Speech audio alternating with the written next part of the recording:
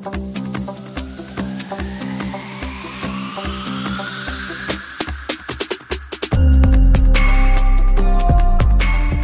is now called Meta, and though Apple is still Apple, its year-end profit could be near $100 billion, even with chip shortages and supply chain disruptions. Tesla's market value topped $1 trillion on news that Hertz has placed an order for 100,000 new vehicles, and Hertz posted a solid profit from a big jump in consumer and business travel. Nearly all signs point to economic strength, and this week our conversation asks, how do we make this strong market as inclusive as possible? In this edition of Commerce Code, Financing Inclusion, can we finally harness the social power of credit data?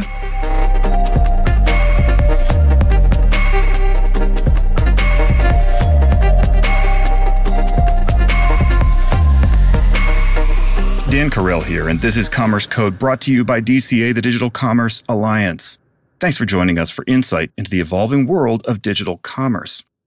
A year ago, JP Morgan Chase pledged $30 billion in lending and spending over 5 years to support racial equity, and the bank issued a progress report on Tuesday. According to the report, JP Morgan Chase has issued $6 billion in loans for affordable housing and rental units and made $1 billion in loans to build affordable housing. Another $4 billion went into refinancing 16,000 mortgages for Black and Latino borrowers. Big institutions are making big commitments, and the point of these commitments isn't to engage in charity. The point is to bring everyone into an incredibly vital economy by examining and removing barriers that have kept certain groups out in the past. Today's conversation is with the newly appointed CEO of VantageScore, Silvio Tavares.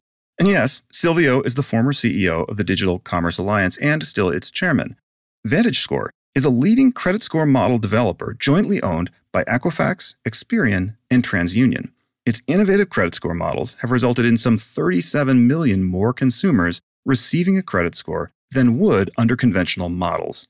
This includes millions of creditworthy minority borrowers. VantageScore's approach affords millions of people access to credit who would otherwise be all but locked out from mainstream financial services. Silvio, welcome. It is so good to have you here on the Commerce Code podcast, of course, with which you're familiar. Let me start with this. You've had some pretty big news lately, and I'd love to hear more about it. Dan, great to be on the show today. And I just love what you've been doing with the Commerce Code podcast. You've really taken it to the next level, and I appreciate you for that. But as you alluded to, my big news is that I've, effective October 1, been appointed the president and CEO of VantageScore. VantageScore is an amazing company that has a mission beyond commerce. It is one of the 2 national credit modeling companies that really was a key innovator in the space of financial inclusion. I'm really excited about this new chapter. Really, wealth inequality is one of the defining issues of our time, and VantageScore has really been at the vanguard of driving more financial inclusion and using new data sets to include more and more people effectively in mainstream credit. Still affiliated with the Digital Commerce Alliance. I'm still on the board of directors there, but very, very excited about this new role. So you're going to be busy is what you're saying? Yeah, just a little, but so far so good. We've got an incredible team at VantageScore, and in many ways, this is the exact perfect time for there to be more financial inclusion using new data technologies. Because it's a hot area right now, right? And to drill into that a little bit, there's been a lot of press attention, media attention on financial inclusion, access to credit in particular. Do you think that the consumer finance industry is really responding to those needs?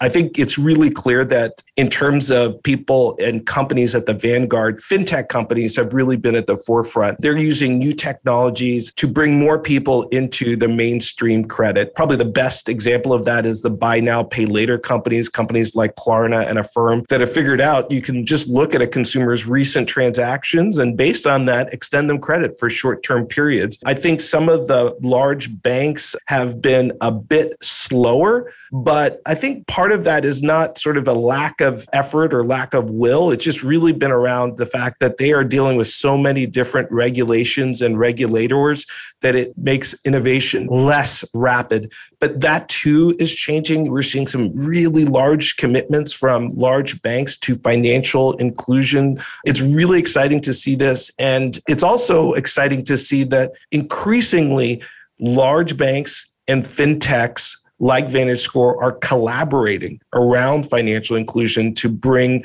new solutions to the marketplace that maybe wouldn't have been possible if it was just one sector doing it. Collaboration has become really, really key right now. So on the idea of new solutions, how is what VantageScore is doing different than more conventional credit scoring models? Well, everything, I would say, but just to make it more specific, the US has the largest, most mature access to credit of any country in the world. But the way credit has been provided traditionally, you basically had to meet some pretty specific criteria. This has got to line up with some of the regulatory focus these days. You mentioned regulators before. So in your sense of things, Silvio, the CFPB, the OCC, are they now focused on financial inclusion? And is this a priority for the Biden administration?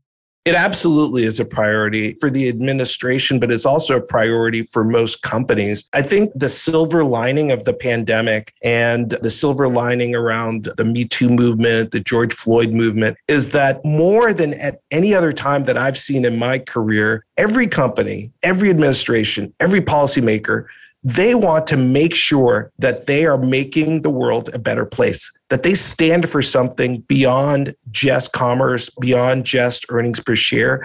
They want to make a difference in making the world a better place. And so wealth inequality very well could be the defining issue of our time. And the Biden administration, the regulators in that administration, as well as industry, they want to take active, concrete steps to rebalance wealth inequality, to close the racial wealth gap. And it turns out we have the technology to do it. And VantageScore has been entirely laser focused on using new data sets, new technology to enable more people to have access to credit. So we all, I hope, learned in high school or college or something, is that the 20th century history of this issue to some extent, or at least came to be understood through the lens of housing and access to housing and all the stuff, right, that happened in the 20th century there on a racial basis. So your history with DCA, your work, I think, has been more in card-linked payments and then into the broader payment sector. But the mortgage market is huge, has a big impact on all this stuff that we've just been talking about, Silvio. And so what about the FHFA and the mortgage market, and where does VantageScore kind of fit in there? When we talk about wealth in America, the reality is that most Americans build wealth through owning a home. And if you talk about the safety net for Americans, the safety net is often their home. And the key to owning a home for most Americans is having access to a mortgage. And when we look at the past, it's very clear that certain groups have not had equal access to credit to buy their home. And that's just not right. And policymakers and industry want to change that and change that dramatically. Now, it turns out that the government unintentionally created, basically a monopoly. And we've been working really closely with the regulators pursuant to a law that Congress passed in 2017 that would basically promote competition in credit scoring for mortgages. And so we expect to have the answer to that in 2022. And the result of that would be a whole new generation of buyers to have access to credit for their homes. So we expect it to have a very significant impact. And I'm sure you can tell by how I'm speaking about this, I'm incredibly passionate about this. This is a way to really make our society more just, more equitable, and more inclusive. And I think really right across the board, people can really believe in that and get behind that. So we take that vision for where you want to take this and then the founding mission of VantageScore from the start. It was a play that was about applying the most advanced technology and the most advanced data to improve access to credit and to achieve that vision. So as you think about the future in your new role, how do you think about leveraging technology and data to help improve access to credit? Our DNA at VantageScore is around technology and innovation. And people really kind of focus on the vice of technology, but the reality is there's huge virtue in the use of technology. And VantageScore has really been at the forefront of that. We're looking at alternative data sets because basically everything in our life now is digitized. We're using machine learning and artificial intelligence. So as we look to the future, we're just going to be doing more of that more rapidly. And the punchline for consumers and financial institutions is we're going to have credit scores that are more understandable, more accurate, and more predictive of a consumer's ability to repay a loan. And that is something that is good for everybody. It's good for the economy. It's good for consumers. It's good for banks. And so the future is very exciting, more data-driven, and more financially inclusive. So you've obviously been pretty engaged with VantageScore across the last couple of months as you've been thinking about and then deciding to take this opportunity. I'm going to just close with one last question. What's the coolest thing you've learned as you've been diving into this and thinking about this journey forward? What's a factoid you'd leave us with that you think is really interesting? You asked the question sort of as a positive, but I will tell you that the coolest thing that I've learned so far is that, unfortunately, there's a pretty significant proportion of Americans that don't have access to credit and a credit score through no fault of their own. We talk about this as credit scoring deserts or scoreability deserts. They're like vast swaths of urban and rural America. And we've actually broken this data down. You can actually go to the VantageScore website, VantageScore.com, and actually learn about these scoreability deserts. And it kind of broke my heart when I saw that data. There's almost 48 million Americans that don't have one through no fault of their own. And it's a sad fact, but it's a great opportunity as well, because it turns out we've got the data and we've got the technology to fix this. And so what gets me excited every day when I roll out of bed and start my work days is thinking about all these people in the future that are going to be able to get a mortgage, get a credit card, get a car loan, that have been locked out of the system. And I'm just picturing in my mind the smiles, the productivity, the opportunities that these people are going to have because of the technology that VantageScore brings to the market. Silvio, I have every confidence that you will make the world more than a slightly better place. It's really exciting. It's interesting stuff, but also important. And I know you're busy these days. And so thanks for your time. It's been a pleasure to have you on. And we look forward to tracking your movements going forward and seeing what you're doing at VantageScore. Dan, thank you so much. And I appreciate you so much. Just a phenomenal interlocutor, and appreciate you having me on the show today.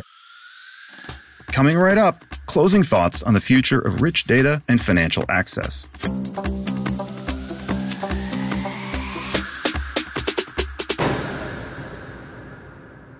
About 10 years ago, I was involved in establishing around a dozen farming credit cooperatives in Tanzania. I learned a lot. One of my big takeaways was the incredibly high cost to originate and to oversee even small loans. Any kind of audit of the books began with a 2 to 4 hour drive in a 4x4 over roads of, sometimes there were roads. And the whole loan portfolio in any village was usually a few $1,000s. But with credit, you could buy high-yield seed, and with no credit, you couldn't. Simple as that for the farmers there. Some years, that's the difference between eating and not eating. So it was totally worth it, even though in a financial sense, it definitely wasn't. It was much more expensive to originate and collect loans in some villages, since they were so far away. If the weather was good, it might be a 6-hour drive. If it rained, you probably wouldn't get there. Normally, a bank just wouldn't lend there, so there'd be no high-yield seed for those people. But there's a tech story here, of course. The spread of cell phones was the only reason any of this was possible to begin with, in any of the villages near or far. Even basic phones transformed people's lives because they made it possible to communicate in real time and to extend credit in a way that more or less worked. There are always lagging barriers in the systems we've created, like assuming the village at the end of the road isn't worth it. Digital commerce innovation is dropping transaction costs so low now that we can start to imagine a world where those lagging barriers are gone. I'm excited about the possibilities here, the work that's starting and the stuff Silvio was talking about. It won't be easy, but there are people who have the motivation to get it done. To find out more about the latest trends in digital commerce and digital advertising, check out our website, www.digcomall.org. That's www.digcomall.org. For the Digital Commerce Alliance, take care of yourself and take care of each other. God bless you. This is Dan Carell signing off.